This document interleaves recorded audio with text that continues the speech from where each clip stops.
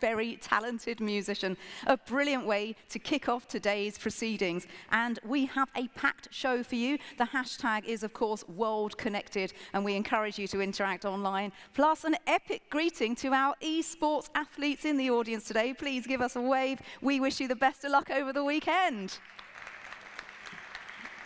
Thank you for being here for the grand opening. Right. Well, it's time for our very first panel. Hello, everybody. How are we this morning? All right. Hello. Well, this is our session on the role of esports in a world connected, and I have the pleasure and honor of sitting with some formidable people today. And it's worth remembering that our post-pandemic world accelerated our digital connectivity. Being online was a lifeline for many, not just in esports, but outside of the world of esports and gaming. And many industries looked to us as a powerful indicator of how to support people remotely. So we're going to hear more about the interactivity between creativity, gaming, and the wider world.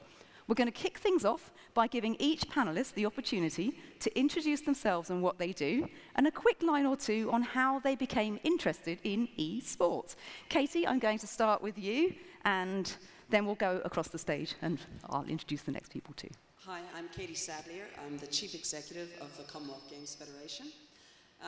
My more recent connection with esports has been through Paul and the MOU that we have established between the Commonwealth Games Federation and the Global Esports Federation. But like one of our opening speakers, I have a nephew who's a swimmer and a gamer, and so I was always fascinated about what was going on in his mind as he flipped between the two. So long-term follower and really fascinated about this forum, and really looking forward to tomorrow watching the athletes compete. Thanks, Katie. Ooh. Thank you, Katie. Next up, let's have Paul. Who you are, what do you do, and how you became interested in esports. Thanks, LJ. Good morning, everyone. And a big shout out to the athletes, first of all. Welcome. It's great to have you here. And so, yeah, Paul Foster, the CEO at Global Esports. And after being a gamer in my younger years and at school, I then I was fortunate in my home city of Sydney to be part of the organising committee for the Olympic Games back in 2000. So, and that, I had the chance to work in the Olympic movement for about 20 years. And then I feel like I found esports and esports found me. And one of the things that I love about what we've been able to do, particularly LJ for the athletes, is create together with our friends at the Commonwealth Games Federation this incredible stage. So this stage is for you, and we're excited that you're able to be here. Thanks everyone for being here. Oh, thanks very much, Paul. That was lovely. Philip, you're next. Who are you? What do you do? And what brought you to esports? I'm Philipp Müller-Wirth. I'm heading the sports section at the United Nations Educational, Scientific and Cultural Organization, UNESCO, that most of you won't know. Our role is mainly preventing conflicts in the world through education, science and culture. And UNESCO's role in sport is to ensure that everyone can participate, no one is discriminated, that sport serves the United Nations Sustainable Development Goals and fulfills the education purposes, health purposes, inclusion purposes that you all can contribute to as athletes, but also as a federation. I didn't find my way to esports. Esports found their way to me, and I'm actually now finding it, because in the last days, I've been seeing an impressive power of esports to change lives, to engage you young people in friendships, in skills development, and definitely we have to have that on our radar. In UNESCO, we deal with a number of other, with all the sports in the world, and we feel very comfortable as well with the Commonwealth Secretariat. We have a very strong partnership. The Commonwealth is clearly leading sport policy development around the world over the last decades, and also with the Global Esports Federation, we feel in very good hands to make this sport a real good tool for improving the lives of people. Wow, very exciting. Thank you. Next up, we have Andy. Could you please say who you are, what you do, and what brought you to esports? Hello there. My name's Andy Payne. What do I do? A lot. I'm very, very lucky in that since 1985, I've worked in video games. So I've worked all my life in video games. I fell into it. I love it. Each day I get up, including today, I just can't thank whatever the luck was that got me into it.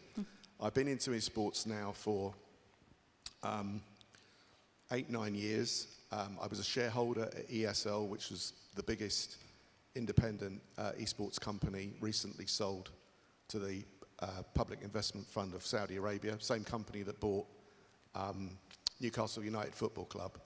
And I'm the chair of the British Esports Association.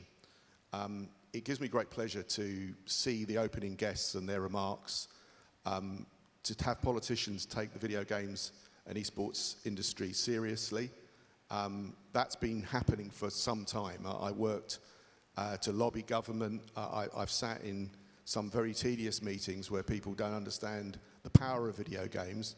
They don't understand the community, they don't understand the friendships, and they don't understand the economic growth and joy that video games and esports bring to the planet. So I just want to say to the athletes, absolutely fantastic. It just kind of makes me cry to see this because we've been waiting, you know, I've been waiting all my life to see this kind of stuff happen.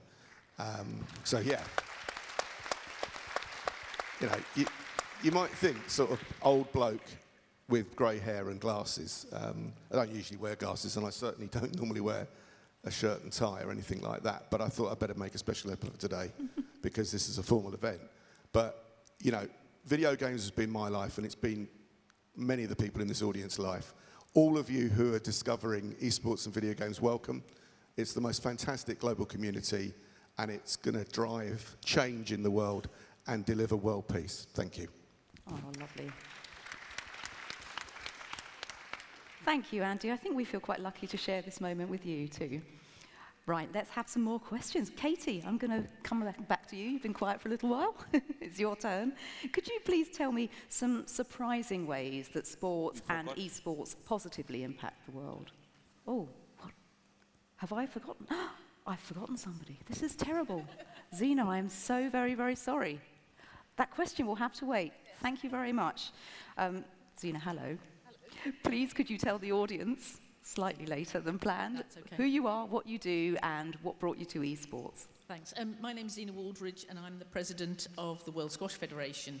And I'm the traditional sport here on the panel, so I don't deem to be an expert at esports, but there are plenty of experts here to support that. I think that for me, I love that combination of technology and sport. Squash, I think, lends itself to the application of technology. And I think we've been a Commonwealth sport since 1998, and it's the pinnacle of our sport. And I think we're not Olympic, and I think sitting on the edge of being Olympic has driven us to innovate as a sport, and I think that's been really good for us. We've innovated in lots of ways, including, if you've seen squash, it's played in a glass box. Mm-hmm. We've managed to improve presentations, and I think it really lends itself to the application of esports technology, and that bridge between traditional sports and esports, I think we're already part of our way across the bridge, and I can feel that esports is coming from the other direction, and it will be great to meet in between. And I just think there are lots of ways in which we can learn from esports and apply some of the technology and thinking from esports into our sport to improve both the presentation, the understanding, the tactics of the sport. So there's lots of ways, I think, in which we can combine technology and esports with the traditional sports, particularly, I think, with reaching new audiences. I think that's really important for us to partner with esports in terms of bringing new young audiences into our sport. And indeed, our conference this year is in Chennai in India, and one of the first items that they had on their list of items for the conference, and we had on our list for items for the conference, is esports. So I do think that we will, I think we're heading very quickly in the direction partnering with esports quite strongly. The multiple surfaces on a game of squash would lend itself very well to augmented reality, cool-looking stats at the point of impact. I can see it all already. Thank you so much, Zena. I'm sorry I missed you out earlier. We'll come back to you very shortly, and we're going to go back to Katie, who already knows I'm going to ask about these surprising ways sports and esports positively impact the world. Clearly, you're slightly happy the Commonwealth Games are here in Birmingham. Oh, absolutely. I mean, you know, anyone who's been walking around outside this building sees what an absolutely amazing job that Birmingham and the organising committee have done to bring on the Games. And this is just that extra special bit, like my president, Dame Louise Martin, sort of said. Really excited. I mean, it's not every day that you get to sit on a stage like this.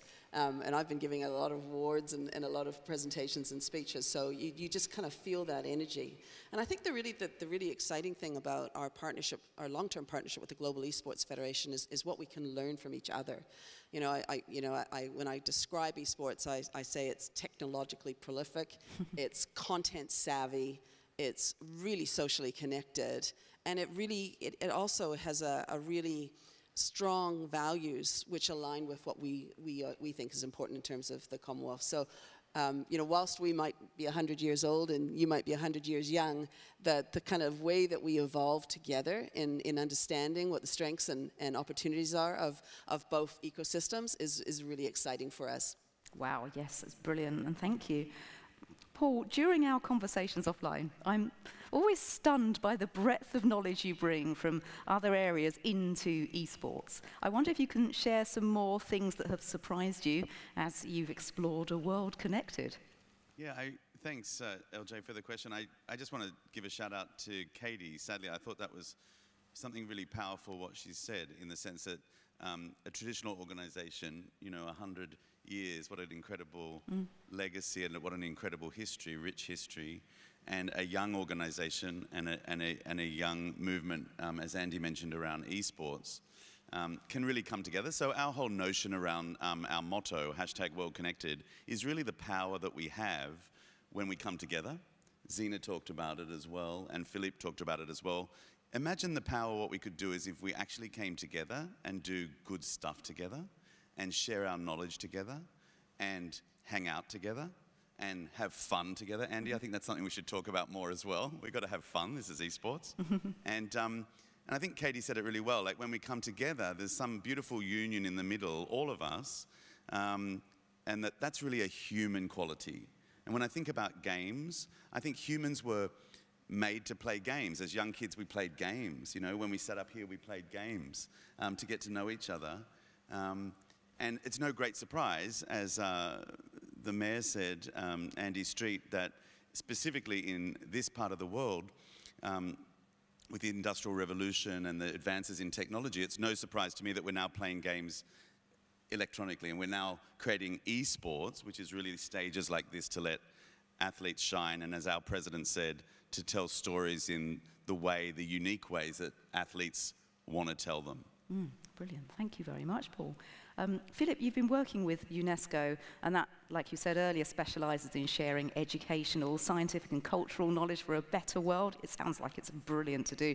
It feels like esports is a natural fit with the United Nations agency.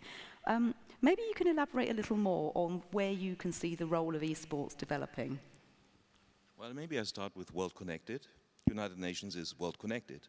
Connected through common values, human rights, that we all agree upon. The whole world agreed on a set of values that we want to have as a bottom line for everything we do.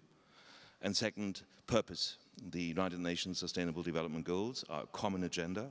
Everyone agreed upon them, all the countries in the world, including civil society, business, and these are things we share all, right? And we want to put this set of objectives and values to the use of sports federations, traditional ones and new ones. That's the path we want to go with you. We have collective work is another, and this is what you know best, the athletes, right? Collective connectivity. We can't achieve all the objectives we want to have set ourselves if we are not connected and work together. And this is what you do so much in e-games. We have launched last year initiative Fit for Life that tries to break down silos. We have traditional sports, new sports, we have health, we have education, we have a lot of data a lot of technology, but it's scattered. And we have really huge challenges in the world. We have a world health crisis. Physical health and mental health are declining. People don't move enough. We have an education crisis. Access to education is very scarce in many parts of the world. And we have inequalities between countries, but also within countries. We see sport and esports as a fantastic opportunity to overcome these huge challenges, especially through young people being the drivers of change and not just beneficiaries. And here come esports again. We have young people with fun, right? That fun is energy. It's not just something that is good for you, but we can use that pleasure, that connectivity to really change the world to become a better place, and Fit for Life has that objective. That's a brilliant observation. Fun isn't frivolity, especially when it comes to education. I certainly learn a lot better through play. Thanks, Philip. Andy, as chair of esports, you've been part of esports probably before the term even existed, I would imagine. So could you tell us a little about how it's evolved and what you think has contributed to today's gaming landscape? I guess it's like a state of the union. Well, that's a big question. Oh, yeah. That's what we're here to try and answer. So I think Philip and Paul make really good points about having fun. It all starts with fun, and it all should end with fun. And you can learn a lot on the way. And video games fundamentally have rule sets, and as players, and these guys in that corner will definitely know this, you've got choice and consequence. You make a choice in a game, you get a consequence. You learn a rule set. You learn how to behave within your communities. You learn how to make friends. You know how to take people on, be competitive. You learn how to win. You learn how to lose. Video games have over time developed from person versus computer, to person versus person, to people versus people, and collaboration within all of that. So all esports really is where a community grows up around a video game, plays it for real, plays it competitively, it's casual to start, and it starts to get much more serious and more competitive and potentially more rewarding. None of the games publishers and games developers set out to make an esport. What's fundamentally important to understand is it's the players, the community, decide whether this is going to be an esport. That agency and that power resides with the community, the playing community. And the publishers, developers have to respect that, and they do respect that. And esports is evolving in parallel with the world of video games. And really, it allows people to socialize, to have common culture, to have a common language of the game, but also to watch and observe. And when I still get very slightly irritated with even my friends who sort of say, well, Andy, why would anyone want to watch anyone playing Dota 2? And I stop them right there and say, so like, you play golf, do you, or tennis, or some other sport? Do you watch that on television? I think you probably do.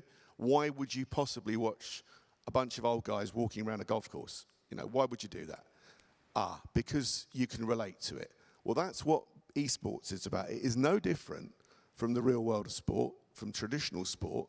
And the really interesting thing is that as we co-develop and move into, I don't want to use the word cliched, but the metaverse, we will find that traditional physical sport and esports become one. Okay, you will see that, for us gamers, it's like we love our control pads. Of course we do. Our controllers are really important. But you will see a new generation, if you want to play FIFA or a sports game, you're likely to get a pair of Nike or Adidas boots that will control the game. And that's how it's going to work. And you're likely to get more physicality into it as well. And you'll also be able to not put physicality if that floats your boat as well. So I think it's really exciting. And I think that's why it's important. Esports and video games, we are not an arrogant industry in any way, because we are beholden to the players. And if the players leave our games that we make, we're bust. right? So you have to respect, support, and encourage the community. And so many opportunities for those community observers, fans, players to get into the industry, to see the massive opportunities to work globally, either from your bedroom or, you know, to pick up your bag and move. It's just an amazing world out there. And that, we're only at the beginning, really. I mean, for people like me, I've worked in, you know, since '85, so it's years. But we're getting now, you know, in the internet, it's like dog years, right? The internet works like dogs. So, you know, when you've got a little dog and the dog's 7, people go, well, that's the equivalent of 49 years in human years. Well, in the internet, 1 year's like 7 in the real world. It moves so fast. And that is brilliant because it's giving, as Philipp says, it's bringing opportunities globally at once, which is unbelievable. I mean, I'm a massive sports fan. I followed the England football team since 1982 in every single World Cup and European Championship, and I'll be going to Qatar this year. And well done, the Lionesses. I'm probably going to switch to watch the women. But I can tell you with the global football community, it's brought so much friendship and so much love and fun, right? And it's a community, and it's the same in video games. There is no difference. We are one. I think there is a shared love of virtuosity, isn't it? Watching somebody who is at the top of their game, be it E or traditional. Katie, I saw you nodding just there. Thank you, Andy, for your perspective. And Zena, thank you for your patience. Could you tell me, as president of World Squash, it would be wonderful to explore that link between traditional and esports a little bit further. What do you think esports could learn from the traditional sports models? Where do you think it could go? Well, I think if you take a sport like squash, and there'll be others as well. I mean, whether it's golf or tennis, but because we're a very gladiatorial sport, I think it does lend itself really well. And I think there are aspects about how we've developed squash into such a gladiatorial sport that there's a lot of crossover, and I think whilst we can learn a lot from, I mean, pick up some of Andy's points about that whole crossover. We've developed a new platform for the rules and refereeing, and we think it's technologically quite advanced. Oh. But now I think about how we could also then start to take it to another level. So we're using video clips and learning points, but actually we could take that to a whole new level if we imported some of the technology about rules and tactics and how we can learn from that. But I think there is a crossover between the two. I mean, we've also now installing the first interactive squash courts.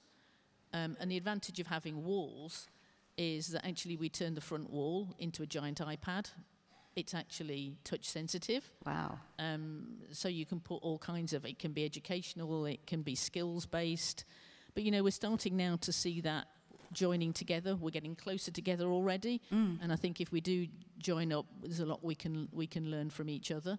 Yeah. But, so yeah, and then I mean, I've learned a little bit more in the last 6 months about the metaverse. I'm really excited about how we can then get into the world of the metaverse in terms of connecting people together across the internet. There may be some delays at the moment, but you know, technology is improving so quickly, as Andy says. I just think it opens up a world of opportunities. Quite excited to see how we might be able to apply squash in the metaverse. Well, there is something called the tactile internet, where latency has got to a point where it's a lot easier.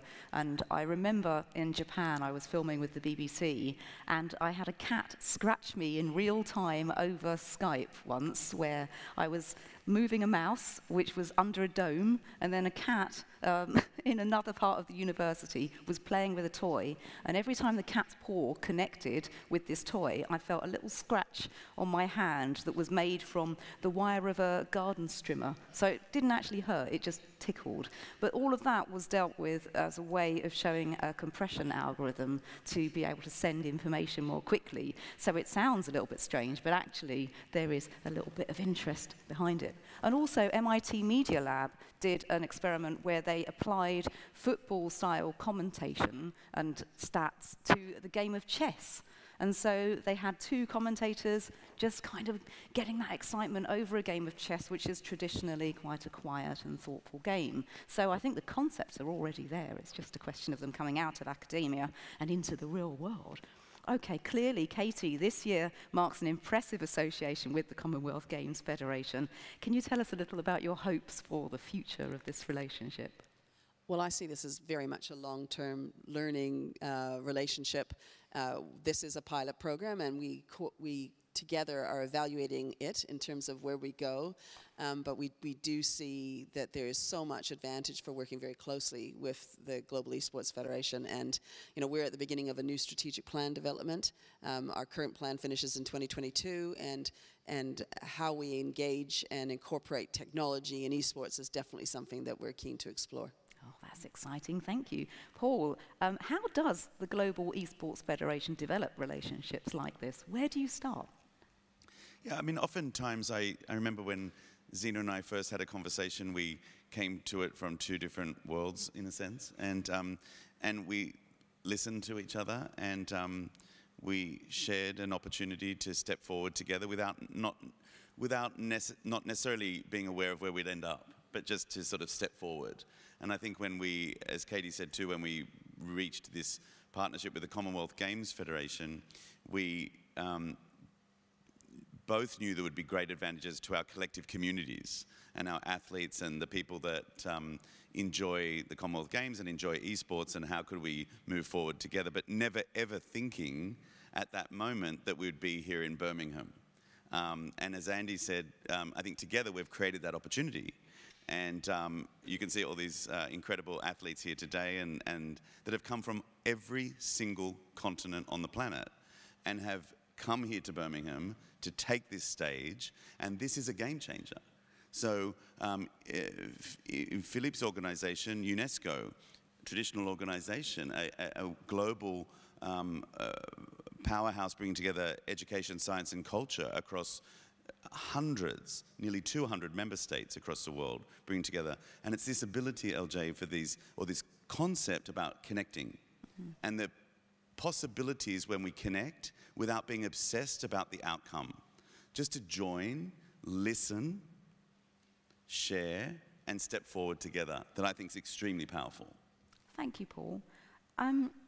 Philip, we are in a fractured world right now, I think, and bringing nations together can require a delicate touch. And I'm presuming that because of where you work, you're optimistic about the future working at UNESCO. So I'm wondering if you found any particular ways to unify people in their countries in an esports context, but also perhaps around sport in general. Sure. Sport is what we make out of it. Right? Sport per se is neither good nor bad. And this is why it's so important that the people in the room today are the pioneers of esports. It's in your hands to make this sport as good for the people who practice it, but also for the societies in which it operates. We have a lot of examples, and this is not just true for esports, it's true for all sports. There's a lot of homework that all sports still need to do, wherever they are in the world. Safeguarding is one example. The respect for the participants, access. We have only a few women. I'm very happy to sit with one who are heading a World Sports Federation. That should change. We have training, right? There's a lot of potential. We see in UNESCO, of course, education is our mandate, right? Esports being a vehicle for training young people about respect, about cultural diversity. It's in your anthem, right? But there's a lot of potential. You reach out to billions of people. And we as UNESCO don't think we necessarily need specific training for each sport. There's a lot of commonalities between all sports when it comes to universal values I mentioned earlier. And thirdly, outcomes not obsessed, but let's be concerned about the outcomes. Let's also make the clear pitch and the intention that we want to contribute to certain outcomes. How do we measure that? Again, do esports need to do something very specific? I don't think so. All the sports should articulate what they are doing in terms of contributing to their communities, to the families, to the people. in a more coherent fashion. We work again with the Commonwealth Secretariat to do that. So there are tools that we can make available to all the sports organizations. We work with the IOC obviously and other sports federations. So there's a lot of commonalities we see across sports that are not so specific to esports. What is specific to esports is technology. And we do need technology to get our act together, to work in common as a community, not just in esports, to really make the world a better place. And this is, I think, where you have a very specific role to play, because the skills we need, they are with you, the athletes. You have particular skills other sports champions don't have to that extent. And the industry behind you is also a game changer in terms of really trying to have a more data and evidence-based approach to using sport for development. Brilliant, thank you. I think with esports, we're looking at trying to equalize connectivity across the world, which is obviously how a lot of people access it. So I want to talk a little bit with Andy about this equalizing connectivity. Some people aren't happy with their broadband connection here in the UK, but I think that the UK is doing slightly further along in terms of broadband access. And can we see a role for esports in improving infrastructure to give more people the chance to compete on a level playing field? Yeah, that's a really good question. 22 years ago, I went to South Korea, was blown away by the South Korean games industry back then, because it was all online, it was all multiplayer. And the reason it was, there was no retail box industry like we had around the rest of the world. And their industry was driven by connectivity. And the South Korean government invested massively at that time in really fast, fat fiber, okay? And esports sort of was a byproduct of it, to the point now where, you know, South Korea is probably, if you're going to say which is the best country at esports, probably South Korea, okay? However, in the traditional world of video games, people generally play games on their PC or their consoles, PlayStation, Xbox, Nintendo. Some of the fastest growing population-wise and appetite for games have been closed out of those markets traditionally because of accessibility on an economic basis. In other words, it was always too expensive for people in Southeast Asia, India specifically, to buy consoles. They just couldn't afford it. So Sony and Microsoft did not really invest in those markets. Along comes mobile. Along comes smartphones, and everyone laughs at them to start with. Oh, you can't play games on those. You know, no.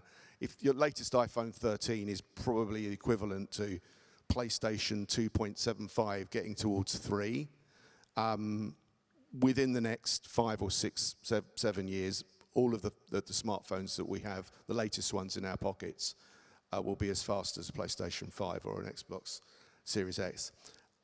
The point I'm making is that the mobile connectivity is kind of moving so fast, and that is opening up the world, the whole world, to the opportunity of gaming. And that is just fantastic, because it brings more players, it brings more spectators, it brings more love for the game, and it's financially a driver as well. But it gives that accessibility and that diversity, which is what any creative industry, and don't be under any doubt whatsoever, video games is highly creative. We have to make, we're like the closest, sort of closest creative industry to us is not film, not animation, not TV. It's actually architecture. And the reason it is because in video games, we have to blend brilliant storytelling with amazing art and superb engineering, like a building. There's no point designing a building that looks fantastic on the outside if the roof falls in, okay? It's got to work on the inside, on the outside, and it's got to work for people, which is the key thing. Our industry, video games and esports, is about the players being in charge. It's the agency. In the same way that sport, you're in charge if you're playing. You might not like being in charge, but you're in charge. And that puts us aside from film and TV, where you're much more passive. You're a viewer. You know, it's a linear experience. And more power to those guys, because they make amazing things. So I think accessibility is being driven by the mobile networks. And, you know, again, people don't understand the economics. They'll say, how is it that there's poverty in parts of Africa and they've all got mobile phones? It's like kind of rubbish memes that go around and tropes and so on. And the reality is that it's far quicker and more economically possible to put mobile networks in rather than digging up the land or putting, fibers going across the sky. So I think the answer to your question is the mobile industry, which is going super fast, is making that happen. Brilliant, thank you. I know that there are 1 billion unbanked people in the world who don't have access to a bank account. And in continents where connectivity is patchy, the mobile phone is a lifeline. So it's not just, again, not just frivolous for gaming, it's for banking, it's for interacting, it's even for diagnosing people over the internet. Well, I think we've seen it with the global pandemic. We've now seen different age groups. So, my parents are still alive. They have become very good at being connected via their devices over Wi-Fi networks, and they can see their grandchildren, they can see their friends. Yeah, this is what Philipp says. It's bringing people together, and the outcomes are love, sometimes challenge, and fun, and smiles. When you see grandparents smiling over FaceTime or Zoom or any other Teams, when you see that, that's technology bringing humans together in a really good way. And that's what games plays that part as well. In my job at the BBC, a lot of the time people say older people can't use technology. And I say that it's actually about incentive. And my friend's mum didn't want to pick up an iPad. And I said, you can take clippings of recipes in the magazine without having to tear out the magazine. You just use your camera and then it's stored. Suddenly there's a use case, and suddenly she's got more invested interest in learning how to use it. And I think it's like an opportunity that we have to teach people and help people become interested. There's no point saying, this thing's amazing, but not explaining why. Zena, sport often involves breaking down barriers to allow for cooperation through cultural experiences. So how has squash adapted over the years? I know it used to be called squash rackets many years ago. So obviously there's been quite an advancement. You've talked about sort of clear, transparent courts. I wondered if there are any other things that you could talk about. And I also hear there are mini courts around the city of Birmingham at the moment. So please tell us more about the need to reach new and diverse audiences. I think the squash world, and certainly the world of international sport, becomes more and more competitive. We've got more and more sports coming in. It's a more competitive market. And so I think we've got to find more new ways of reaching those audiences. And for squash, we have to come, like many sports, come from behind the brick walls and get out there into the community. So it is about developing outdoor squash, about getting into playgrounds and parks. We have now the portable courts, but equally we've got low-cost mini courts that can be put in playgrounds, because at the end of the day, this is all about bats and balls. It's all about hitting a ball against a wall, and it can be a playground wall. And I think then how we introduce technology, we can put technology into rackets in terms of GPS. We can do all kinds of aspects in terms of technology, but we've got to make it more accessible, break down the boundaries, make it more affordable, more accessible, more visible. And the visibility, I think, is really important. So, I think how we can use technology, the ways in which we can use technology to move that forward, whether it's about materials or whether it's about internet, or it's all key to making our sport more visible. And that's where I think esports just gets us out there into new markets, reaching young people. And our chief executive of World Squash has the vision of we have an esports championship in the morning and a traditional squash championship in the afternoon. There's no reason why we can't do that with the right partners. That sounds exciting. I'm just remembering as well, Babolat, one of the tennis racket companies, have a device that's it's counted as coaching, so it can't be used during a tournament, but the player uses the racket, and the racket analyzes the points where the ball is hit, keeps its score, works out the statistics, where the sweet spot is, and it's just amazing how much you can do. I think that's where we can bring some of the technology of esports into our sport in terms of match analysis, presentation of the sport. We can be creating heat maps very easily, even in between games with the technology. So there's all kinds of ways, I think, in which we can improve the performance of the players, as well as providing really valuable, interesting feedback that can be for the ordinary player, a really fascinating way in which they can have fun whilst playing the physical game. So there's lots of areas we haven't even explored yet, but the more we get into the esport world and the metaverse, the more we can see how we can apply the technology, the innovation to the sport to, coming back to Andy's point, to make it fun, because at the end of the day, it is about fun. And with our World Squash Day last year, the whole theme of the World Squash Day was about making sure we have fun, and we're making sure we're bringing fun into front and center of the game. And I think the use of technology in esports can help us to do that. I think what we need is help with saying, what is that vision? Because we're not experts at esport, but we also need people who know all about the technology but understand our sport, and how we can bring that together to create one vision that we can take forward. Thank you. Paul, it's amazing to see how much the GEF has accomplished in such a short space of time, all of these partnerships that have been developed. I guess the next question is about what you look for in a partner, potential partners. What would they bear in mind if they wanted to approach you, for example? Yeah, I think that one of the things you'll see here at the forum and across the Commonwealth Esports Championships just outside in the Innovation Showcase is indeed, and I encourage everyone to have a look at it, is our global partner Refract Technologies that has worked with Taekwondo in particular. You'll see that today, and also with World Archery, but is also being contacted by many of the world's sport federations to help them on that journey, Zena, about how to start the conversation and about how to think about it. So, yeah, I think despite us talking about World Connected, it's not easy. It's not easy connecting everyone. It's not easy to get everyone together to make the world a better place and to enjoy being together and enjoying play. I mean, that's definitely challenging. So I think when we often, LJ, get approached by different organizations to think how we can come together and how we can collectively collaborate for effective good.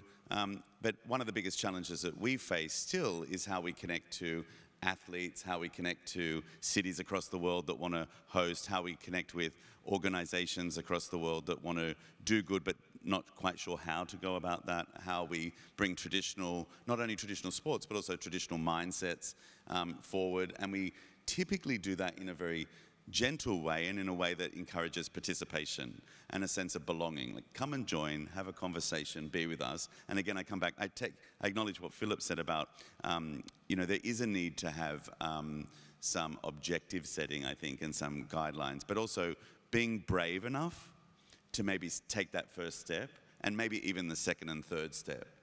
Okay, thank you.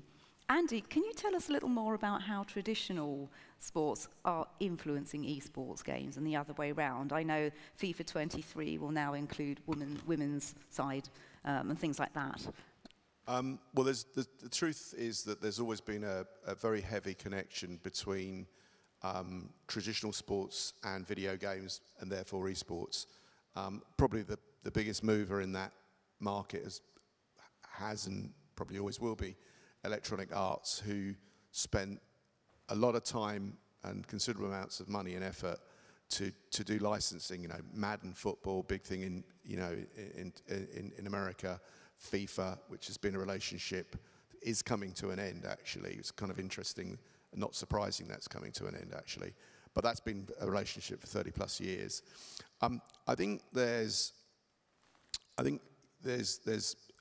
games, sports that are founded in the real world. Sounds terrible to say the real world, but you know what I'm saying. And they transition into the video games world, perfectly naturally.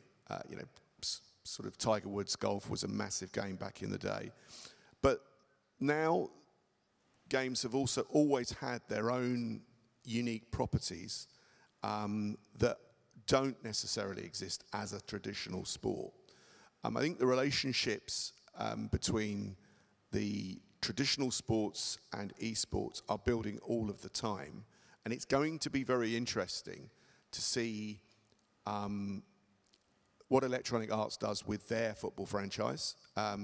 No surprise to hear me say that it will be fantastic, because they've spent 30 plus years building up an incredibly creative team and an engineering team to build that game. That doesn't happen overnight. And it'll be also interesting to see what good old FIFA do when they try and make their own game. We'll see. I wish them the very best of luck with that. It may take longer than they perhaps think. So, but I do think that there is really good relations between the licensing authorities and organisations in sport and the powerful video games publishers. You know, some of you may have read recently that Activision Blizzard King, which was probably the biggest video games company in the world, was bought by Microsoft, who own Xbox. And, you know, it was just a shade under $80 billion. And it wasn't $80 billion in share swaps, it was $80 billion in cash. Wow. So you can see the value here. And you can see how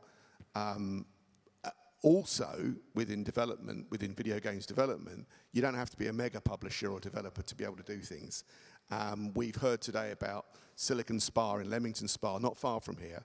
There's 20 companies at least I can name there, big and small, but mainly small. Teams of 15 people can make incredible video games. And therefore, for other sports, there are options. You don't have to go into bat with the, you know, the behemoth of a publisher. It should take forever. There are options. And I think that's the innovation. You know, new sports are coming along all the time. Guess what? New video games are coming along all the time. And remember that the video games publishers don't set out to make an esport, or at least they don't profess to. Mm-hmm. The community and the players decide. That's the key thing. That's what keeps it fresh. You know, in 5 years' time, there will be a bunch of new esports that people will play, but there'll still be, you know, Dota 2, CSGO, probably Rocket League. Those games, Fortnite, will still be massive. These games take huge amounts of engineering to keep them live, and massive amounts of innovation. And I would, because I'm a video games person, I'm protective about my industry. I'm proud because we are on that sort of NASA. You know, as a kid, I was brought up watching, you know, people go to the moon, and it was like, this is amazing. One day I want to go there. We don't seem to do that anymore, but we're making the most amazing video games today that when you look back, you know, 10 years, you think, wow, we're going places. You know, in the next 10 years, we haven't even started. It's just amazing. And the opportunities for people to take part in that industry, in our industry, in your industry, are insanely brilliant. So get on, learn your maths, learn your art, learn your engineering skills. Have an open mind, an open heart, and play. Thank you. I think that community drives technology in a way that a lot of people haven't seen before. Not many people might be aware that hashtags actually were generated by the users. That's something that Twitter kind of saw, jumped on, and took advantage of. And I think that the companies that listen to the users, the players, are the ones that are going to stand the test. Yeah, I mean, you're absolutely spot on there. The community keeps the games makers honest, right? This is the stakeholder. This is player power, and that honesty is really important.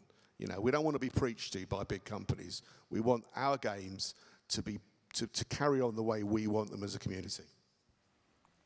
Thank you very much. Katie, obviously there's been quite a lot of Commonwealth games going on over the last few days. I wondered if there's anything that you've learned just recently from what's happened in Birmingham that you're going to take forward to the future.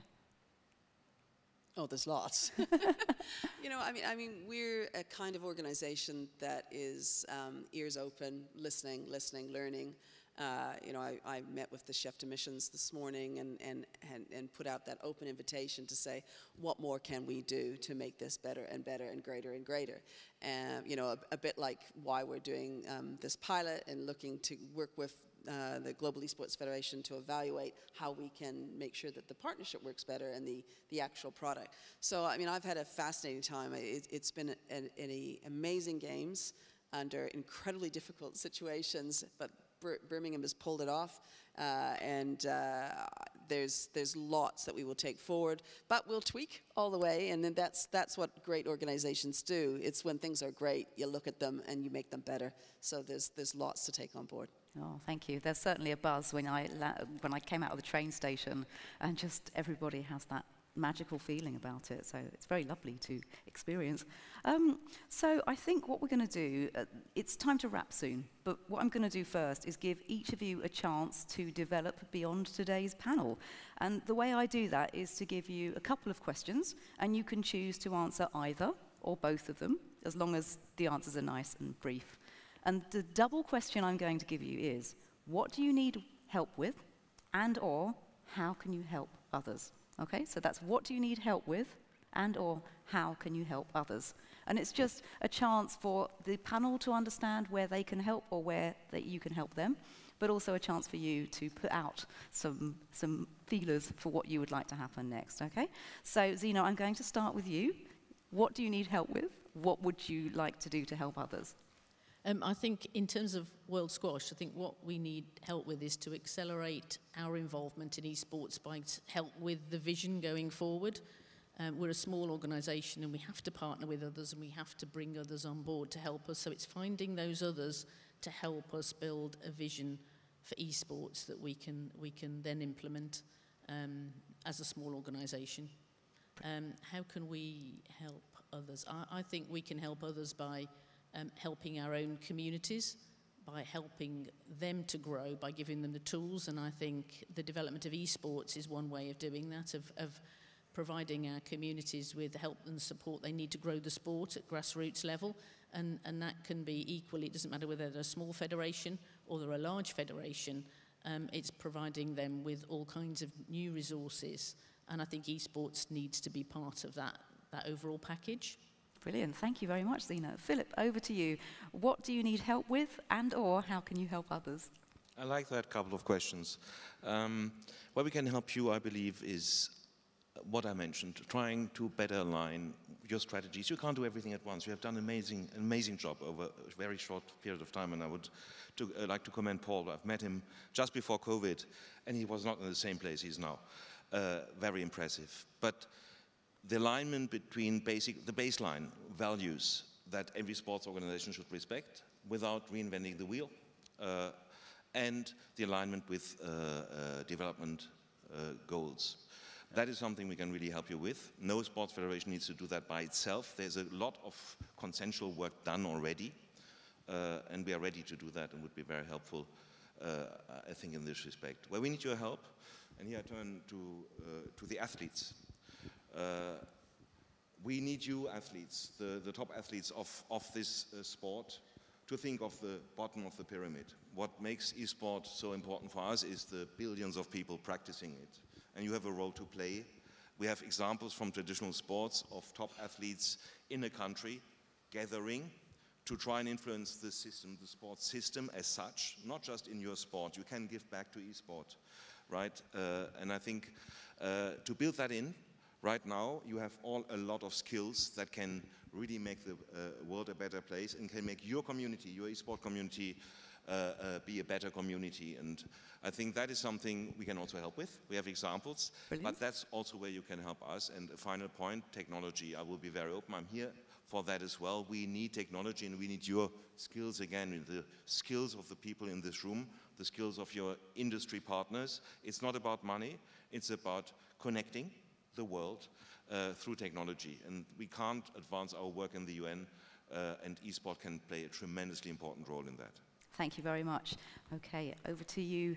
Let's start with Andy. Briefly, please, can you tell me what do you need help with, and how can you help others? I'm going to turn it round. How can we help others? Well, we can help with connections. At British Esports, we're a grassroots organisation, and we can help connect all of you with our industry. And we'll do that with a smile on our face. So that's how we can help.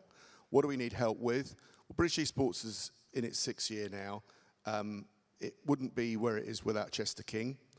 We've had to fight and scrap because that's our nature, to get our organisation to be significant, essential and helpful.